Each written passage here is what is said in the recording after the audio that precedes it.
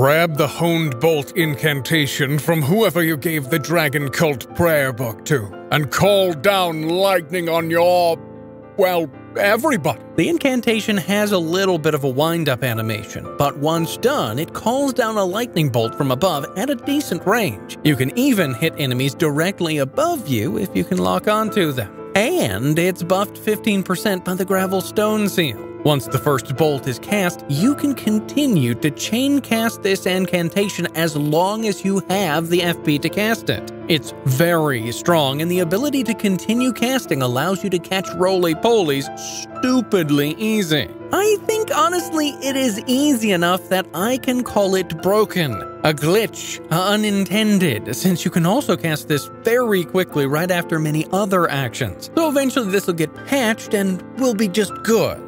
Not stupidly broken.